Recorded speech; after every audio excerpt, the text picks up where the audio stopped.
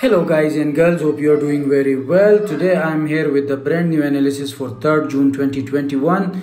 As yesterday I stated that my target would be between 1910 and at 1890. As you can see that it touched 1894 and the highest that it made was 18.9. That was the highest, and it's currently going towards upward direction. The maximum that it will go lowest by tomorrow would be the same target, around I'm still expecting around 1890, and the highest needs to be around 1920.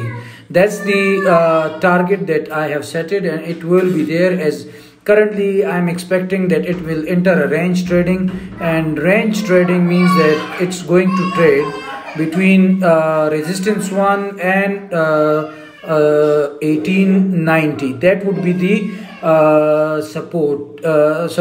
support level at the downward. It's still below the pivot, so I cannot overrule the bullish momentum, as it might be going towards a bullish momentum. But one thing that I would like to mention, that it from last 2 days it fell down and then it went up.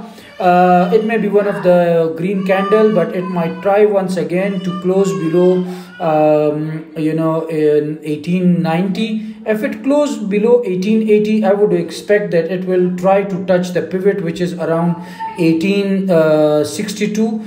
It will come around that area as well. But if it did not break this level of 1890, then it's a bullish momentum, and it will try to break the level of 1920, which is around resistance 1 area.